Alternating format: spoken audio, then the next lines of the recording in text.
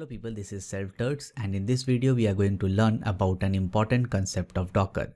So if you have learned Docker, or if you have read some blogs, or if you have used Docker, then you must have seen this command of docker run and then a -p flag and then a port configuration of this nature. That is, there is a port on the left hand side, then there is a colon, and then there is another port on the right hand side. So this is a very important command to run your Docker containers, and there is a -p flag. So we'll dig deep inside that what is this minus flag, what it does, and how to use it. So let's say there is a host machine, and this host machine represent any machine, let's say Windows machine or Linux machine, where your operating system is running and you are running some programs. Now the outside world wants to contact to this host machine, so the host machine needs two things to contact to the outside world. First is what? It is the IP address, and second is the port.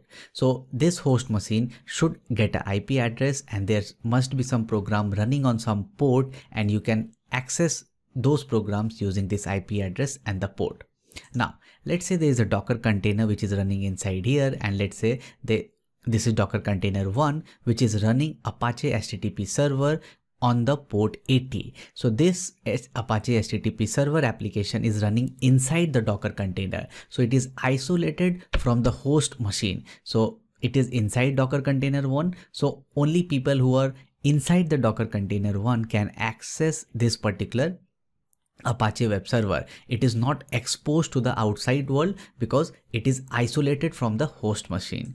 Now let's say there is another Docker container and it is running MongoDB. So the default port on which MongoDB runs is 27017, and in the Docker container 1 there is Apache HTTP server, and the default port on which it is running is port 80. Now both these containers are present in this host machine, but the applications which are running here are isolated from the host machine, which means no one can access this Docker container 1 or Docker container 2 applications without going inside to the Docker container. So you need to go to the Docker container by writing the docker exec command, and then you can go inside the Docker container, and then you can interact with these applications.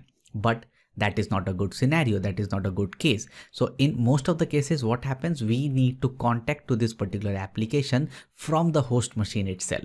So in that case, let's say we have a port 8080 on this host machine, and this host machine port 8080 will be linked to the Apache HTTP server port 80, which is running inside the Docker container using that -p flag.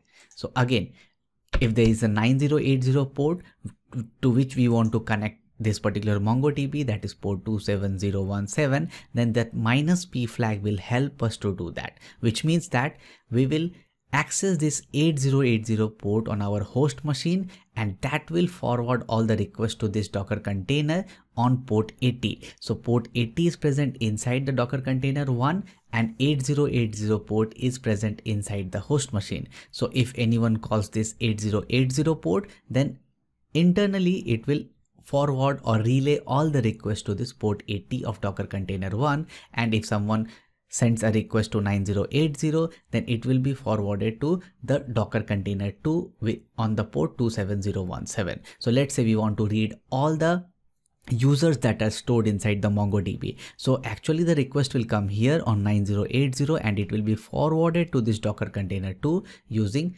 on this port 27017 using that -p flag. Now the -p flag is used something like this, that is docker -p host port :docker port and then the image name. So the image that you want to run or from which you want to create a container is the image name, and you are connecting this host port, which means the port that is present on the host machine, to the docker port, which means to the Docker container that you are running. So 8080 will be connected to 80. So here you will write on the place of this host port will write 8080, and on the Docker port will write 80. Same way, for if you are using this MongoDB image, then we will use this 9080 on the host port and 27017 on the Docker port. So this will help us to link this particular host port to the Docker port using this -p flag. Now we'll take an example of this Docker container 1, that is we will use a Apache HTTP server to see this -p flag that we are using to connect our host machine port to the Docker container port. So we'll see the magic of this -p flag. So I'll go to my Chrome browser here and we'll search for httpd docker. So this will give us a result here, http docker hub. So it will take us to this hub.docker.com and it will show us the images for this httpd. So there is this docker pull httpd, and what I have done, I have already fired that particular command here. So if I type docker images, then you can see that httpd image is already present here. Now I'll try to create a Docker container out of it. But before that, this particular Docker container that is present here, that is Apache HTTP server, has a port 80 exposed inside the Docker container. It is still not linked to the outside world. So if I start it here, let's say docker run and then httpd.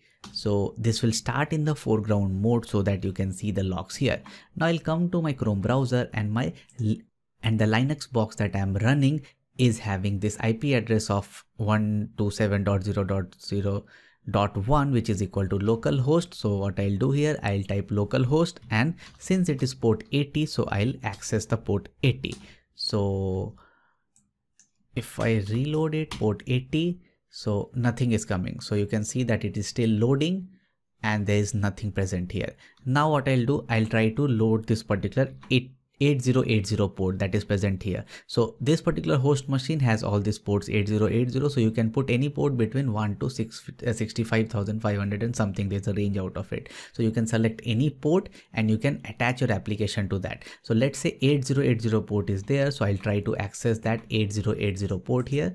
So I'll say :8080. So if I reload it, so you can see the site can't be reached. So that was the cache that was present here, it works. But now if I reload it, so it is not working. It is saying that this site can't be reached. Why it is happening? Because I have not used this -p flag during when I started the Docker container. So this 8080 port is not linked to this port 80, or it is still not connected. Now see the magic here. I'll come here, I'll do a Control-C, and I'll again run docker run with -p flag, and I'll say 8080 with 80 and then this particular image name. So that is httpd. So I'll run it here and you can see that again the logs are coming here, and I'll come to my Chrome browser and this time again I'll reload it and you can see it is working. It is saying it works. So I'm able to access the httpd image which is present here. If I go to my browser here, so now you can see that there will be some logs here when I hit the request. So again I come to this particular Chrome browser, I'll hit the request and you can see here the request has been received. Now I'll do a Control-C and let's say I want to attach this particular httpd server to port 9002. So I can access any port, or I can choose any port between 1 to 65,000 something. There are some reserved ports, so it doesn't matter much, but you can use any of these ports. So again I'll hit enter, and this time I'll go to my Chrome browser again and I'll try to reload it. So it is saying the site can't be reached. Why? Because I have not connected this 8080 port to port 80. So you can see here that I have used the command 9002 and I have connected it to port 80. I have not used 8080. That's why when I'm reloading it on the browser, so it is saying the site can't be reached. Now let's see what happens if I use 9002 and I hit enter. It says it works. So what is happening? This 8080 port was replaced by 9002, and whenever a request is coming to this particular port, that is 9002, it is delegating that particular request to port 80. If the port 8080 has been connected, so all the requests that will be coming to 8080 will be delegated to this particular port 80 of this Docker container 1, because we are using this command. We will use docker and then run will be there and this -p. So this -p is important so that a connection can be made between the host machine port and the Docker container port. So this was all about this video. Hope you like this video. Hope you like my channel. Please subscribe to my channel and please share these videos with other people. Thank you.